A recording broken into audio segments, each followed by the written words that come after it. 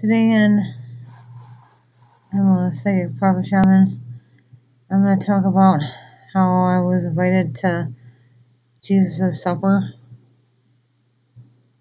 In the back of the Bible it says,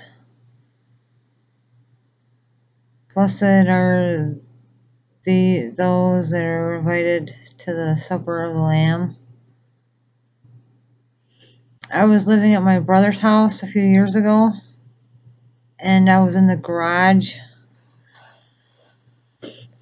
I had made the garage into a little apartment, and I had all my art stuff in there, and I had a record player, and I had Christmas lights hung up, and there was a hammock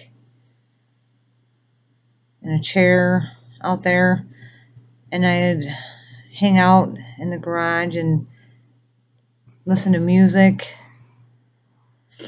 And while I was in the garage, an angel visited me, and he said, "You're invited to the supper of the Lamb." I said, okay. And I thought about it, and then the angel said that I also had the power to invite anybody else to his supper.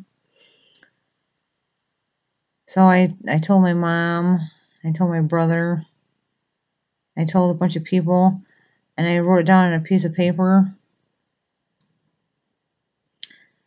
And then I went to jail, and I told everybody about it. I said, "Angel visited me, invited me to Jesus' supper, and he said I had the power to invite anybody else I wanted to the supper." And I told them they were all invited, and they could just mentally say yes or no if they wanted to go.